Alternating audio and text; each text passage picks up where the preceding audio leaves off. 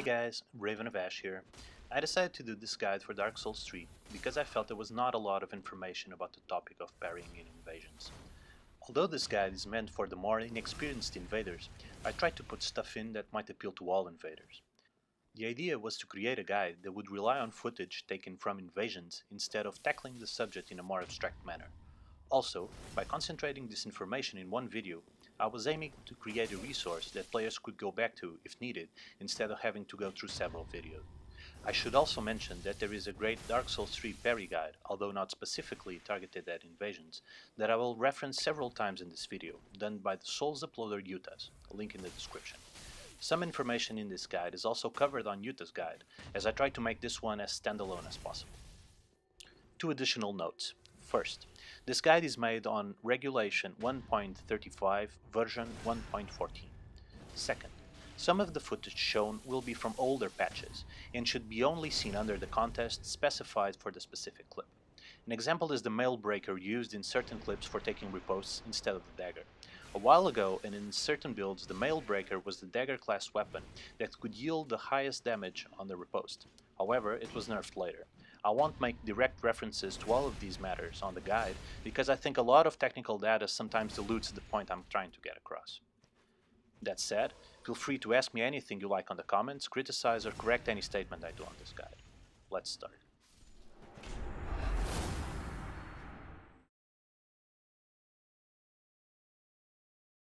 So why is parrying important in invasions? In invasions there is a huge disparity of resources between you, the lone host, and his sometimes existent party of phantoms. While in duels you start with no disadvantages against your opponent, in invasions you always start unembered against the embered host and with half your possible Estus flasks. Also, because of the fact hosts can have up to 3 friendly phantoms in the world simultaneously and can resummon them if they die, it is useful to be able to one-shot or cause big chunks of damage to hosts or phantoms. However, not all invasions are won by parrying. It's only a useful tool in the Invader's kit that I believe a good invader should master. But there are situations where I believe a parry is essential to win an invasion. Look at these two examples. The first one is in the Cathedral of the Deep. If I disengage, the party will go to the boss room. No mobs are present. They seem happy to try to kill me at a distance and will not engage in melee range except for punishing heals. I time my parry when the host approaches to punish my heal, swapping for a high critical damage weapon for the riposte. On the second invasion, the host has seeded the world, and the party will not go through the level until I am dead. I get hit by his first running attack on purpose, to give him the idea that that is the only way he can hurt me. When he tries to attack me again, I know what attack he will do when he is at the correct range to hit me. Parries for a good invader are rarely a product of chance. Through knowledge you can become much better at parrying and even out the odds, even on seemingly desperate invasions. So what attacks can you parry? Although this is not a question related specifically to invasions, I will say here that you can parry almost any attack, so it's easier to name what you cannot parry. You cannot parry jumping attacks, any whip attack, great hammers two-hand light and heavy attacks, great axes two-hand light and heavy attacks, ultra great swords two-hand light and heavy attacks, curved great swords heavy attacks. As for weapon arts, some weapon arts can be parryable. Please ask me in the comments if a specific weapon art can be parried and I will answer you to the best of my knowledge. Here are some examples of parryable weapon arts.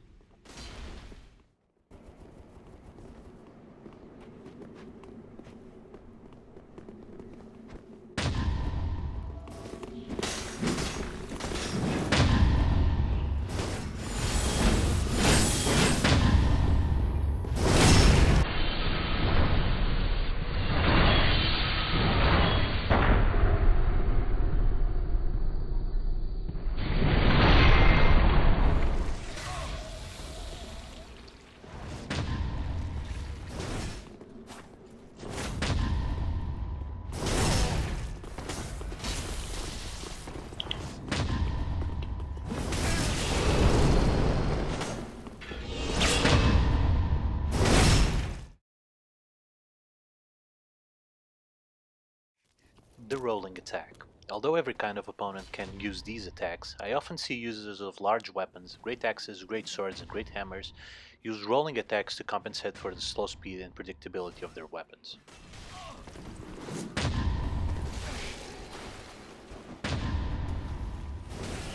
running attack. Opponents armed with a spear, katana, or a curved greatsword will often spam these attacks because the running attack speed and range of those weapon classes.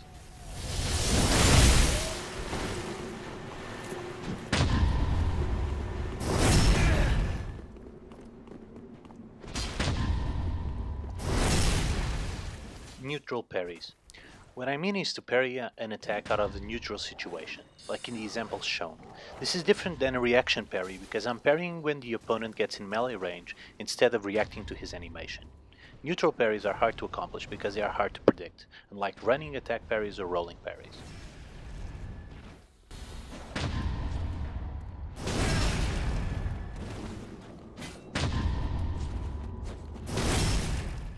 The face tank parry. Dark Souls 3 has a stun lock prevention mechanism to prevent players spamming attacks without being countered. Most weapon classes will let the player roll or parry after taking hits. With most weapons, you can be hit 2 times and you can parry the third. There are exceptions to this 3-hit parry that I will talk about later. Setup parry.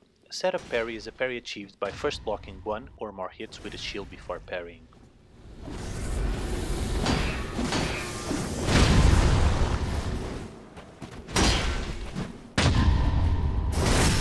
Restart parry. A restart parry is a parry achieved when an opponent has to restart an attack animation. By having to restart his attack, the parry timing becomes easy to predict. These are examples of situations in which an opponent has to restart his attack.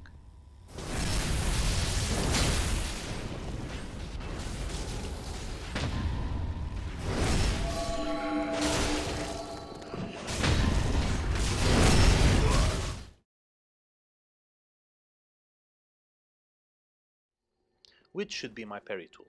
I will not cover in this guide the more exotic parry tools such as katanas, parrying dagger, rapier, curved swords, or the Farron greatsword. I have used them all, but I feel they are not optimum for parry. Of course they can get the job done, but they have several disadvantages relatively to the more common parry tools. Before I go on, I will again refer to the Utah's parry guide where I saw this table. This table highlights the active parry frames of these parry tools. Although Utah's claims that the parry frame data is not accurate because of subsequent patches, I think that the basic philosophy of the shown parry tools is unchanged. Please note that this table does not have startup frames of the parrying tools. Medium shields are the highest stability shields that can parry. Stability dictates the amount of stamina that is drained whenever one is hit when blocking. A shield with high stability will allow for more block blows before getting guard broken. Some medium shields can also block 100% physical damage, which is important. When it comes to parrying, the downside to medium shields is that they have less active parry frames as shown in the before mentioned table. These shields are also heavier than small parry shields and small shields. Some of the best shields on this class are the Lothric Knight Shield and the Silver Knight Shield. Both of them have top of the class stability in both parry. Their downside relatively to other medium shields is their high weight. Because of their low parry frames and high stability relatively to other shield classes, medium shields are best applied to setup parrying.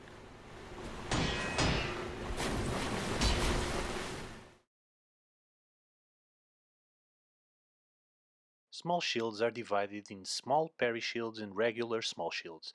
They have different parry animations and different parry frames. Small parry shields have the best parry frames of any parrying tool, but they have very low stability and damage absorption. They are really not meant for blocking. The best in class is the target shield because of its class-leading stability if you attempt a setup parry.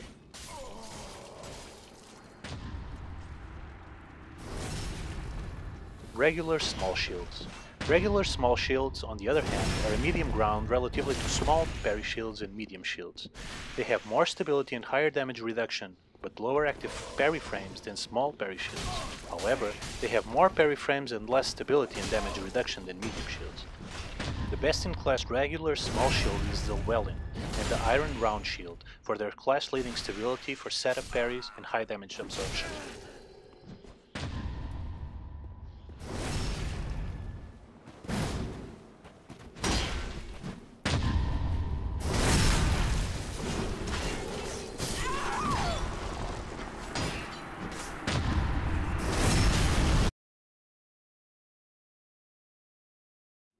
Fist and Claw weapons. Fist and Claw weapons have good parry frames. excellent startup frames and used to have very fast recovery frames before a nerf a few patches back. Very recently there was a nerf to the Fist and Claw class where you can take an instability hit, read extra damage if you parry too early. Still a good choice for parrying, the Fist and Claw weapon class is light and besides parrying are a readily available weapon in your arsenal. Their downside is that they cannot block, thus not allowing for setup parries.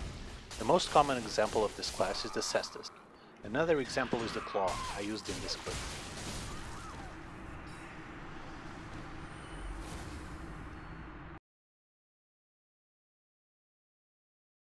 So what parry tool do I recommend for invasions? It depends on your loadout, namely the weight you are willing to allocate to a parry tool, but the clear winner for me is the regular small shield, like the Welling. But why? There are some weapons that in my experience cannot be fast tank parried. Greatswords or curved greatswords come to mind. These make this weapon classes rather difficult to parry out of neutral without a setup parry. Neutral here meaning a simple light attack, not a running or a rolling attack. It is possible, as in this clip, but it's not easy or frequent. But if setup parrying makes some weapon classes much easier to parry, why not go for a medium shield instead? Let's watch this invasion against this unwilling test subject. I'm using a medium shield. As you can see, I'm trying hard to set up parry his greatsword. I tried to do it several times on the second hit and even on the third hit once. Of course I might be botching the timing, but in my experience the parry timing on medium shields against greatswords is pretty tight. After all this, I switched to the Llewellyn and tried to parry. The point is that with small shields I can get more reliable parries than with medium shields because of the superior amount of active parry frames of the small shields. I believe that this is also true in situations where lag is an issue, so basically always, to some extent. But some people could argue that the trade-off of using a small shield versus a medium shield is that with the small shield, setup parries will always make you tank some damage and you will lose more stamina than you would if you were using a medium shield. And that is true, but take a look at this example. This is the stamina and HP damage you take by making a setup parry against an ultra great sword with a plus 10 Llewellyn small shield. I prefer to take that damage and have more consistent parries than to whiff the parry, which will in itself totally deplete my stamina, preventing me from rolling away. This is not to say that medium shields are useless, far from it, just that for parrying in invasions I prefer small shields over them.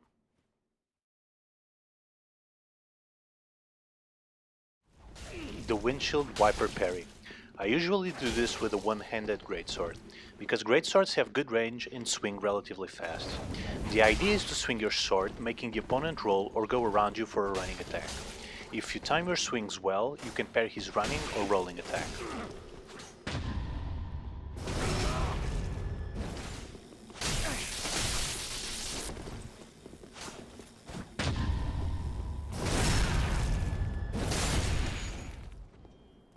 The Barker bomb bait, named after Soul's uploader Adam Barker, consists in throwing a bomb against your opponent. You will roll in your direction to avoid the bomb and perform a light roll attack, which you will parry.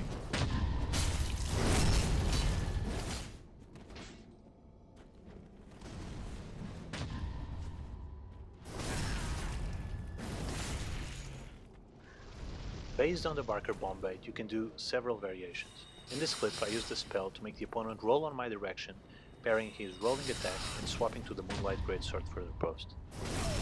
Have in mind that against experienced opponents, the Barker bomb bait will probably get countered. In this clip, my opponent takes his Cestus out and throws a bomb at me. I know he will try to parry, so I stomp instead of doing a rolling attack and go for an R1. The after riposte parry. After you parry an opponent, and while taking the riposte, your character gets invincibility frames.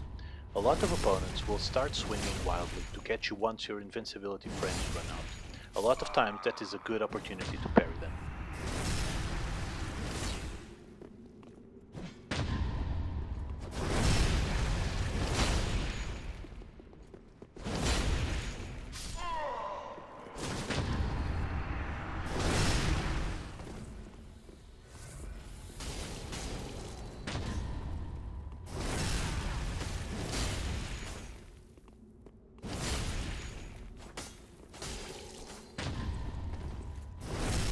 The Estes bait parry. This parry consists simply in making the opponent think he can punish your resist drinking by attacking you. When he gets to you, you are healed and free to parry his attack. Also notice how I adjust my distance to the opponent, walking backwards or forwards while drinking Estus in order to get the parry timing right.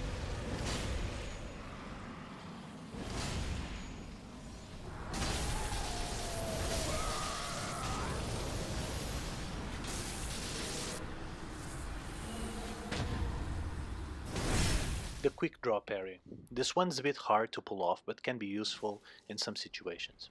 For this one I always use the Fist and Claw class parry tool because of its fast startup frames. The idea is to be two-handing your weapon and change to a parry tool at the last second. You will probably get a partial parry, but I think it is worth it.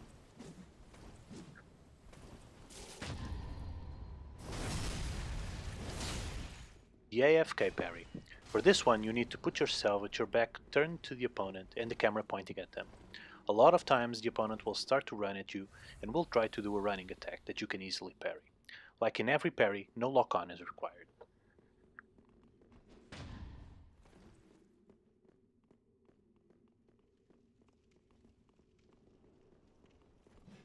The attack bait parry. You throw an attack that the opponent can easily dodge. This works well with heavy and slow weapons. If he dodges towards you, he's probably going to do an easy parryable rolling attack.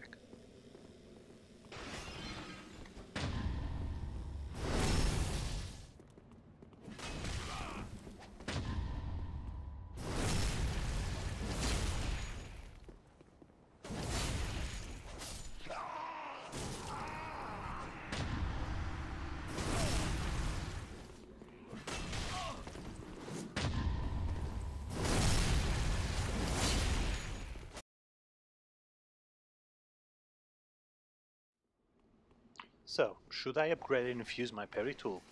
As for upgrading, the answer is invariably yes. An upgraded shield has better stability and becomes better at setup parries. If you are using a fist and claw type weapon, the answer is also yes, because you don't need to use it only for parrying, you can also use it to attack by two-handing it. As for infusing it, it depends on your parry tool. Infusing a shield will significantly lower its stability. A non-infused well-in shield at plus 10 has a stability of 59. If you infuse it, it will go down to 42 stability and lose some damage absorption. This is a decrease of almost 30% stability, which is significant. So, in my opinion, if you want to set up parry your opponents, you should not infuse your medium or small shield.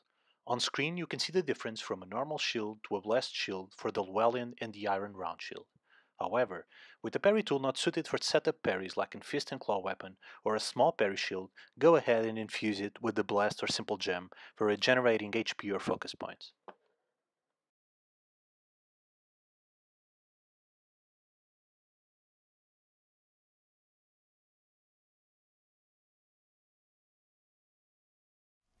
So how to capitalize on parries? You can increase the damage of the riposte in three ways. Have your weapon buffed, have the Hornet Ring equipped, switch to a high damaging weapon or a weapon with a high critical modifier such as most but not all dagger class weapons, the Lothric Knight Sword, the Short Sword, the Demon Scar, the Crow Quills, the Rapier, the Claws, the Mannequin Claws, and the Crow Talons.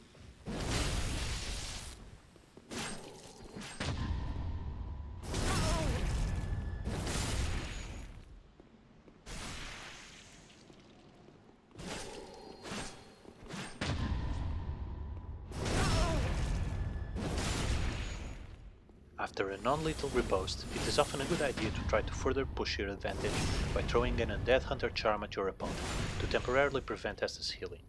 This has several advantages. If you are fighting multiple opponents and one of them is affected by the charm, you will have to be more careful or risk death. If you are fighting a single opponent, you will often panic roll or try to heal. If he panic rolls, go for roll catches. If he tries to heal while under the effect of the charm, you will start an animation that is very useful for backstabs.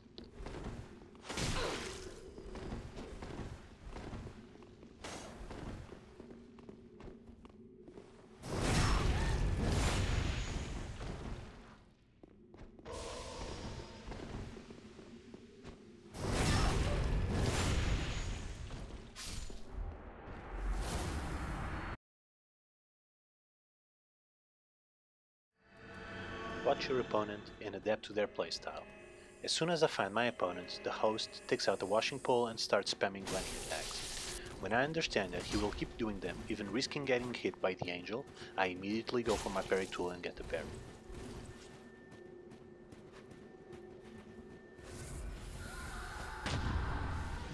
On this example, something very similar happens. The host has a Dark Moon Blade buffed washing pole and wants to pressure me with running attacks. Again, I quickly change to a parry tool and parry his running attack. He was much more careful during the rest of the fight, making my life easier in this 3v1 scenario. Condition your opponent.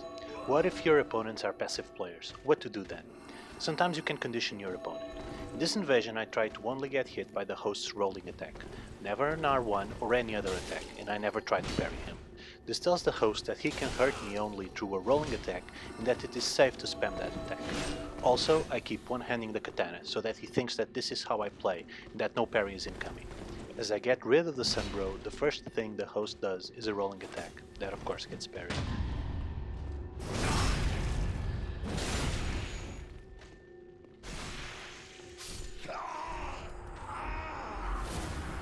Don't take out your parry tool only when you want to parry. Play some time one-handed. The idea is that your opponent forgets that you can parry it. If your HP is getting low and you draw your parry tool and attempt to parry, you are only asking to get backstabbed by an experienced opponent. I play with this concept against this host who is a good player, by the way. As I get my health low, I take out my parry tool and he tries to go around me for the backstab. I surprise him by swinging my sword. It is only when he goes around my swings that I parry him.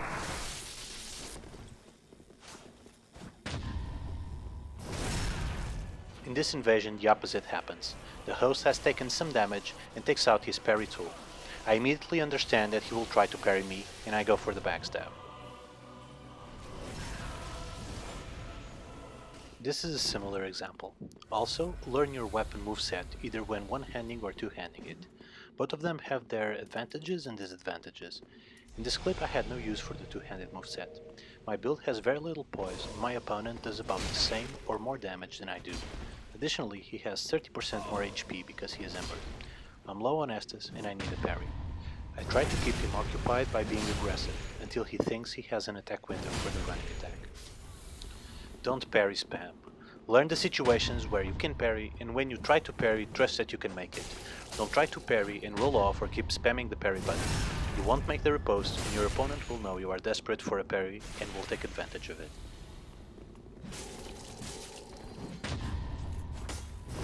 Be aware of your surroundings.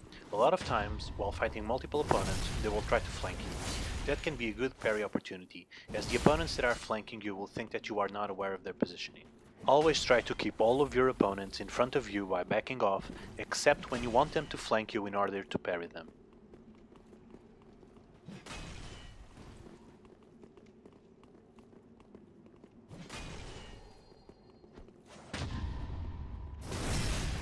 Well, that's it guys. Thanks for watching and good hunting.